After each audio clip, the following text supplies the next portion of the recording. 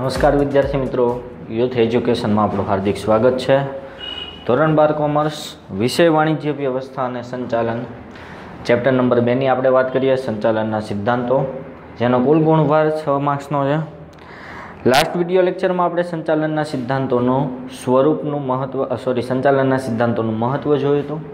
આજે આપણે જોઈએ સંચાલનના સિદ્ધાંતોમાં આગળનો પોઈન્ટ, સંચાલનની વિચારધારાઓ વર્ણવો, સંચાલનની વિચારધારાઓ સમજાવો. સંચાલનમાં નવા નવા સંશોધન થતા રહે છે. આપણે બધાને ખબર છે સંચાલનનો ઇતિહાસ અતિ પ્રાચીન છે. હજારો વર્ષ પહેલાં આદિમાનવ પણ સંચાલન કરતો હતો. શિકાર દરમિયાનની આપણે પ્રસ્તાવનામાં પહેલા ચેપ્ટરની જોઈ ગયા હતા. તો સંચાલનનો ઇતિહાસ ઘણો પ્રાચીન છે. સમયાંતરે એમાં નવા સંશોધન થતા રહ્યા અને આ સંશોધનોને કારણે વિચારધારાઓનો વિકાસ થયેલો છે. આ પ્રશ્ન આપણે પરીક્ષામાં પૂછી શકાય છે કે સંચાલનની વિચારધારાનો વિકાસ શા માટે થયો છે? તો સંચાલનમાં થયેલા સંશોધનોના કારણે સંચાલનની વિચારધારાનો વિકાસ થયેલો છે. આજે સંચાલનના સિદ્ધાંતો છે એની સમયના દ્રષ્ટિબિંદુને આધારે રજૂઆત થયેલી છે. સમયના દ્રષ્ટિબિંદુને આધારે સંચાલનના સિદ્ધાંતોના જુદા જુદા ભાગ પાડેલા છે કે 1960 પહેલાં, 19મી સદી પહેલાં, બરાબર. આ રીતે સમયના દ્રષ્ટિબિંદુને આધારે એના અલગ અલગ ભાગ પાડેલા છે. અને આમ સમયના દ્રષ્ટિબિંદુને આધારે અલગ અલગ ભાગ પાડેલા છે. એટલા માટે જ અલગ અલગ દ્રષ્ટિબિંદુના કારણે જ સંચાલનની સિદ્ધાંતોમાં શાખા અને પેટા શાખાઓ છે એનો ઉદ્ભવ થયો છે, બરાબર છે. તો અલગ અલગ દ્રષ્ટિબિંદુ, કારણ કે દરેક સંચાલન શાસ્ત્રીઓના અલગ અલગ સમયના અલગ અલગ દ્રષ્ટિબિંદુ હોય. આજથી 50-100 વર્ષ પહેલાંના સંચાલન શાસ્ત્રીઓના દ્રષ્ટિબિંદુઓ અલગ અલગ હોય, હાલના સંચાલન શાસ્ત્રીઓના દ્રષ્ટિબિંદુઓ અલગ અલગ હોય. આમ દરેક વ્યક્તિઓના અલગ અલગ દ્રષ્ટિબિંદુને કારણે સંચાલનમાં પણ અલગ અલગ વિચારધારાઓ છે, એમાં અલગ અલગ શાખાઓ અને પેટા શાખાઓનો વિકાસ થયો છે. એટલા માટે જ સંચાલનની વિચારધારાને એક અભિગમ તરીકે ઓળખવામાં આવે છે. તો સૌથી પહેલી સંચાલનની વિચારધારા જોઈએ. સંચાલનની પ્રશિષ્ટ વિચારધારા સમજાવો. પરીક્ષામાં આ પ્રશ્ન 3 માર્ક્સમાં પૂછાઈ શકે, મહત્ત્વનો પ્રશ્ન બની જાય છે. પરીક્ષાની દ્રષ્ટિએ 3 માર્ક્સમાં પૂછાઈ શકે, બરાબર છે. તો સંચાલનની પ્રશિષ્ટ વિચારધારા, વ્યાખ્યા જોઈએ, એનો અર્થ જોઈએ. અર્થ આપને પૂછી શકાય કે પ્રશિષ્ટ વિચારધારા એટલે શું? તો સંચાલન અંગેની વિવિધ વિચારધારાઓ પૈકી આપણે જોયું કે સંચાલનની અનેક વિચારધારાઓ રજૂ થઈ છે. તો આ વિવિધ વિચારધારાઓ પૈકી જે વિચારધારાઓ 19મી સદીના અંત સુધીમાં, આપણે ઉપર જોયું સમયના દ્રષ્ટિબિંદુના આધારે જોયું, તો જે વિચારધારા 19મી સદીના અંત સુધીમાં રજૂ થઈ તેને પ્રશિષ્ટ વિચારધારા કહેવામાં આવે છે. અહીંયા 19મી સદીના અંત, આ એક મહત્ત્વનો પોઈન્ટ છે. પરીક્ષામાં વ્યાખ્યામાં આવવું જોઈએ કે સંચાલન અંગેની જે વિવિધ વિચારધારાઓ રજૂ થઈ, આ વિચારધારાઓ પૈકી જે વિચારધારા 19મી સદીના અંત સુધીમાં રજૂ થઈ તેને પ્રશિષ્ટ વિચારધારા કહેવામાં આવે છે. 19મી સદીના અંત સુધી, બરાબર છે.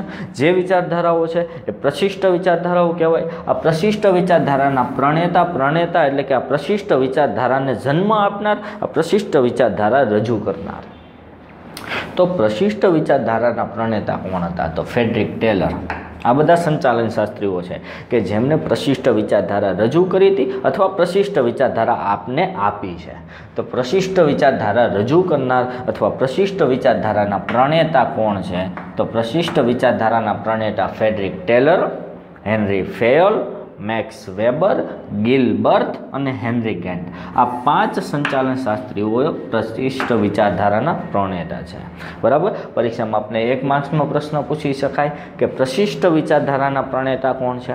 તો પ્રશિષ્ટ વિચારધારાના પ્રણેતા Frederick Taylor, henry ફેયોલ, max weber, Gilbert અને હેનરી ગેન્ટ છે.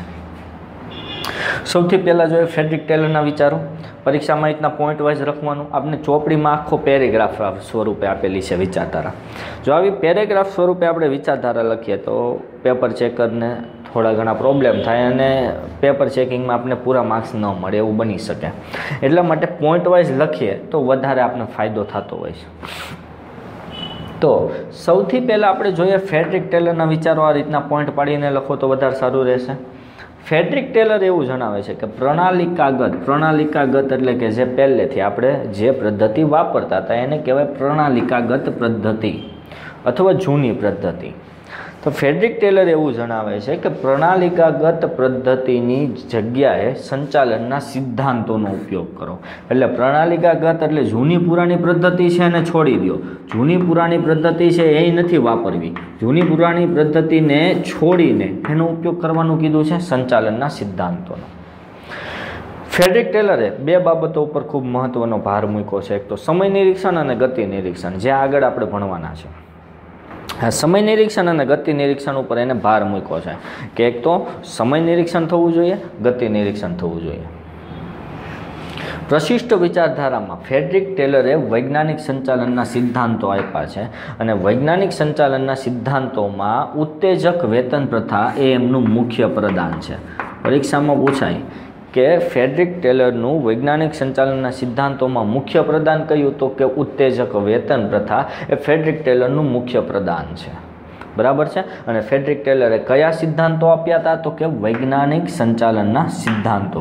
વૈજ્ઞાનિક સંચાલનના સિદ્ધાંતો આપનાર કોણ, તો કે ફેડરિક ટેલર. એટલા માટે જ ફેડરિક ટેલરને વૈજ્ઞાનિક સંચાલનના પિતા કહેવામાં આવે છે. ફરી એકવાર બોલું છું, પરીક્ષાની દ્રષ્ટિએ મહત્વનો સવાલ કે વૈજ્ઞાનિક સંચાલનના પિતા કોણ, તો કે ફેડરિક ટેલર. કારણ કે એને વૈજ્ઞાનિક સંચાલનના સિદ્ધાંતો આપ્યા હતા અને આ વૈજ્ઞાનિક સંચાલનના સિદ્ધાંતોમાં સૌથી મુખ્ય પ્રદાન એટલે ઉત્તેજક વેતન પ્રથા. હવે આપણે ફેડરિક ટેલર પછી એવા જ બીજા સંચાલન શાસ્ત્રી, અન્ય સંચાલન શાસ્ત્રી જેની આપણે વાત કરવાના છે, અને એ સંચાલન શાસ્ત્રી એટલે હેનરી ફેયોલ. હેનરી ફેયોલ એને સંચાલનના સામાન્ય સિદ્ધાંતોનો આપ્યા છે. પ્રશિષ્ટ વિચારધારામાં જો એનું પ્રદાન હોય તો સંચાલનના સામાન્ય સિદ્ધાંતો. સંચાલનના સામાન્ય સિદ્ધાંતો જેને આપ્યા છે એનું નોંધપાત્ર પ્રદાન કહી શકાય પ્રશિષ્ટ વિચારધારામાં. બરાબર છે. આ હેનરી ફેયોલે જુદા જુદા કાર્યની સપાટી નક્કી કરી અને કાર્યની સપાટી નક્કી કર્યા પછી એ સપાટીમાં કયા કયા કાર્યો કરવાના એ કાર્ય પણ નક્કી કર્યા. આપણે પહેલા ચેપ્ટરમાં જોઈએ છે સંચાલનની સપાટીઓ. તો સંચાલનની 3 સપાટી, ઉચ્ચ સપાટી, મધ્ય સપાટી અને તળ સપાટી. તો આ સપાટી નક્કી કરનાર કોણ હતા, ઉચ્ચ, મધ્ય અને તળ, તો કે હેનરી ફેયોલ. એને માત્ર સપાટી નક્કી નથી કરી. તમે પહેલા ચેપ્ટરમાં જોયું હોય તો ઉચ્ચ સપાટીના કાર્ય અલગ છે, મધ્ય સપાટીના કાર્ય પણ એમાં દર્શાવેલા છે, એ પણ અલગ છે, અને તળ સપાટીના કાર્ય પણ અલગ છે. તો આ ઉચ્ચ, મધ્ય અને તળ સપાટીના કાર્ય અને આ સપાટી આપનાર હતું કોણ, હેનરી ફેયોલ.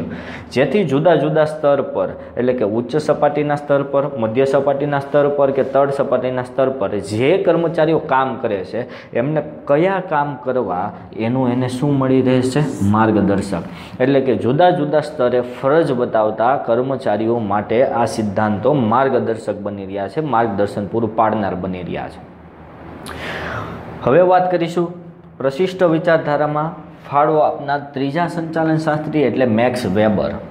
અને મેક્સ વેબરે આપ્યા છે અમલદારશાહીના સિદ્ધાંત. આ પણ આપને 1 માર્ક્સમાં પૂછી શકાય કે મેક્સ વેબર દ્વારા કયા સિદ્ધાંતો આપવામાં આવ્યા છે, તો કે અમલદારશાહીના સિદ્ધાંતો. બરાબર. હવે આ પ્રશિષ્ટ વિચારધારામાં આપણે 3 મહત્વના સંચાલન શાસ્ત્રીઓ છે એનું પ્રદાન જોયું. પહેલું ફેડરિક ટેલર, બીજું હેનરી ફેયોલ અને ત્રીજું મેક્સ વેબર. હવે 19મી સદીના અંત સુધીમાં ઉદ્યોગોના કદ સ્વરૂપમાં બહુ મોટા ફેરફાર આવ્યા. ઉદ્યોગોનું કદ વધી ગયું, ઉદ્યોગોના સ્વરૂપો બદલાઈ ગયા, ઘણા બધા ફેરફાર આવ્યા. અને આના કારણે પ્રશિષ્ટ વિચારધારાઓની અમુક મર્યાદાઓ આવી અને આ મર્યાદાઓને કારણે પ્રશિષ્ટ વિચારધારાઓને બદલાવવાની ફરજ પડી, પ્રશિષ્ટ વિચારધારામાં ફેરફાર લાવવાની ફરજ પડી. કારણ કે ઉદ્યોગોના કદ બદલાણા, સ્વરૂપ બદલાણા, ટેકનોલોજી બદલાણી અને આપને બધાને ખબર છે કે સંચાલનના સિદ્ધાંતો એ પરિવર્તનશીલ છે. એટલે કે ઉદ્યોગોના કદ, સ્વરૂપ, ટેકનોલોજી અને પરિસ્થિતિ બદલાતા આ સિદ્ધાંતોમાં, આ વિચારધારાઓમાં પણ ફેરફાર કરવાની ફરજ પડી. એટલે પ્રશિષ્ટ વિચારધારાઓની અમુક મર્યાદા જોવા મળી. શા માટે મર્યાદા જોવા મળી, તો કે ઉદ્યોગોના કદ, સ્વરૂપ અને પરિસ્થિતિમાં ફેરફાર થવાથી પ્રશિષ્ટ વિચારધારાઓમાં મર્યાદા જોવા મળી. અને આ મર્યાદાઓ અહીંયા છે 3 મર્યાદાઓ આપણે ભણવાની છે. પ્રશિષ્ટ વિચારધારાઓની 3 મર્યાદા. પેલું, પ્રશિષ્ટ વિચારધારામાં નાણાકીય ઉત્તેજનને વધુ મહત્ત્વ હતું. એટલે એવું માનવામાં આવતું હતું કે કર્મચારીને નાણાં આપશો એટલે ગમે એટલું કામ કરશે, જોઈએ એટલું કામ કરશે, એને બીજું એની સાથે માણસાઈથી વર્તન કરવાની જરૂર નથી. બરાબર, એ એક સાધન જ છે, એને પૈસા આપો એટલે એ કામ કર્યા કરશે, એવું માનવામાં આવતું હતું. બરાબર, અહીંયા પ્રશિષ્ટ વિચારધારામાં નાણાકીય ઉત્તેજનને વધુ મહત્ત્વ હતું, જ્યારે માનવીય અભિગમને ઓછું મહત્ત્વ હતું. બરાબર છે. તો કર્મચારી પ્રત્યે માનવીય અભિગમનો તો એટલું જ માનવામાં આવતું હતું જેમ વધારે પૈસા આપશો એમ વધારે સારું કામ કરશે, જે સાચી વાત નથી. કર્મચારીને માનવીય અભિગમ પણ જરૂરી છે અને નાણાં પણ જરૂરી છે. આ બંને બાબતોનું કોલોબરેશન હોવું જોઈએ, આ બંને બાબતો હોવી જોઈએ. પરંતુ અહીંયા માત્ર એક જ બાબતને મહત્ત્વ હતું, નાણાં આપો, એની હારે માનવતા રાખવાની જરૂર નથી, જેથી આમ પ્રશિષ્ટ વિચારધારાની એક મર્યાદા જોવા મળી. તો બે મર્યાદાઓ જોઈ, નાણાકીય ઉત્તેજનને વધુ મહત્ત્વ, માનવીય અભિગમને ઓછું મહત્ત્વ. ત્રીજું, અવૈધિક સંબંધોની અવગણના. અહીંયા અવૈધિક સંબંધોની અવગણના કરવામાં આવી હતી કે મિત્રતાના સંબંધો, પ્રેમના સંબંધો, લાગણીના સંબંધોની અવગણના કરવામાં આવી હતી. એમ માનવામાં આવ્યું હતું ભાઈ કર્મચારી હારે કોઈ મિત્રતા, પ્રેમ, લાગણી ન હોય, એ તો એક સાધન છે, પૈસા ફેંકો, કામ કરાવો, એની હારે લાગણી રાખવાની, મિત્રતા રાખવાની જરૂર નથી. આમ અવૈધિક સંબંધોની અવગણના કરવામાં આવી હતી. આ પ્રશિષ્ટ વિચારધારાની 3 મર્યાદાઓ છે. અને આ મર્યાદાઓને કારણે જ પ્રશિષ્ટ વિચારધારા ચેન્જ કરવામાં આવી અને પ્રશિષ્ટ વિચારધારાને બદલે એક નવી જ વિચારધારા આવી અને એ વિચારધારાને આપણે કહીએ છીએ નવપ્રશિષ્ટ વિચારધારા, જે આપણે હવે પછીના વિડીયો લેક્ચરમાં ભણીશું. વિડીયો અંત સુધી જોવા બદલ આભાર. ચેનલને સબસ્ક્રાઈબ કરો.